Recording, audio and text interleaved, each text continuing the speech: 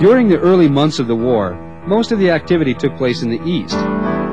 However, during late 1861 and early 1862, the focus of action shifted to the west of the rugged Appalachian Mountains.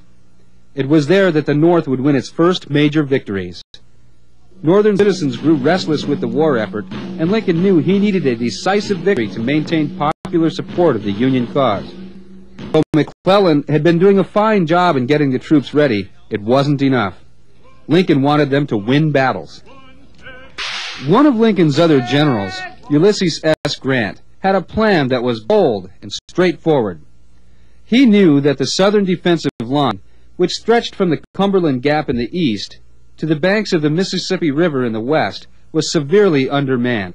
To hold it, the Confederate commander, General Albert Sidney Johnston, had over 40,000 troops, many of whom were untried in combat and woefully under-equipped. It was obvious to Grant that the key to military success west of the Appalachians was control of the Tennessee and Cumberland rivers. These provided perfect routes along which Federal troops could move into Tennessee, Kentucky, northern Mississippi, and Alabama. To protect these vital waterways, Confederates built two defensive works, Fort Henry and Fort Donelson. These would be Grant's first targets.